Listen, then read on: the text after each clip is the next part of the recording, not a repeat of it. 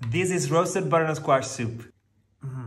Get yourself a butternut squash, or half in this case. Peel it with a vegetable peeler, cut it into chunks, and add it to a baking tray. Add chopped carrots, chopped onion, 2 cloves of crushed garlic, keep the peel on, a few leaves of sage, and a bunch of thyme sprigs, but only the small leaves. So you can do like this to separate the small leaves from the branches. Drizzle with extra virgin olive oil, salt, black pepper, and toss with your hands so that the seasoning sticks to the squash. Bake in a preheated oven for about 30 minutes until they're caramelized and fork tender. Now remove the garlic peel, transfer all veggies into a Dutch oven or into a large pot, including garlic, onion, thyme, and sage. Then add in the vegetable broth, some freshly grated ginger, and blend everything with an immersion blender until you reach your desired texture and consistency. Then warm it up for 5 minutes to allow the flavors to melt. Serve it in a bowl, 3 to 4 ladlefuls per person. Garnish with a few drops of cream or dairy-free cream. Swirl, fresh thyme leaves on top, and